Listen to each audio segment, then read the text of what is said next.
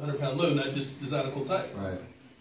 It's like the towers that we have in the classroom, balsa wood towers, that's structural engineering. So we have weight that we actually put on these less than ounce balsa towers, and they can actually hold about 50 pounds if you build it correctly. Right.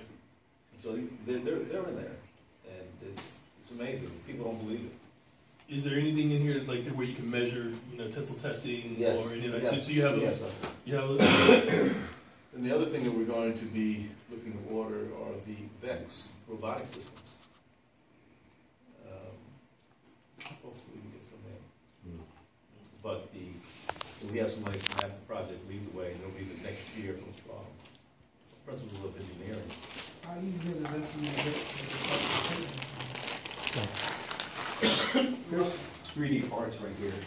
3D printed parts right here. For robotic hand.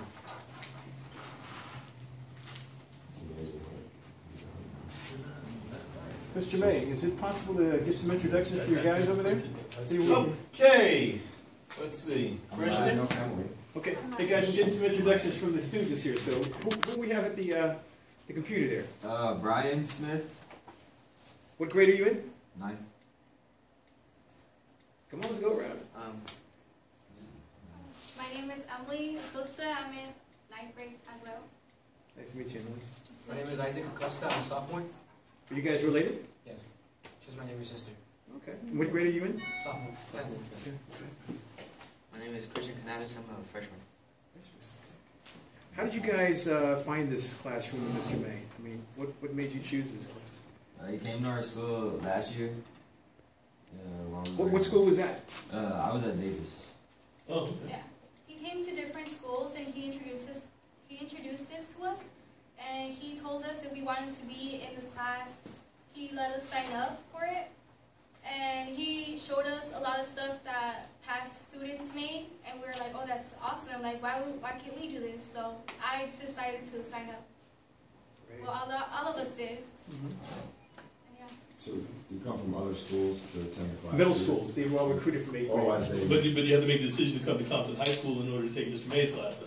So you chose Compton over Centennial or over the other school because of this I program? see. And you're within the Compton High School or school district. I see. So you could opt in or out around. There's 3 high schools, Mm-hmm. and to be honest, the 3 high schools compete for students based on the curriculum. But I will tell you this: the best and the brightest don't come to Compton. No. Because there was never anything here for them. Are they going to Long Beach schools, CAMS, King Drew, or Paramount? They go to the other schools. So they go out of district. And let me qualify that. They go outside of the They go district. outside So of the kids who district live in because they Compton can't go fly. outside of the Compton. They can do to other schools. So, well, if you get a permit, if they allow you to go. Right. So one of the district's biggest issues is trying to figure out how to retain the talent here.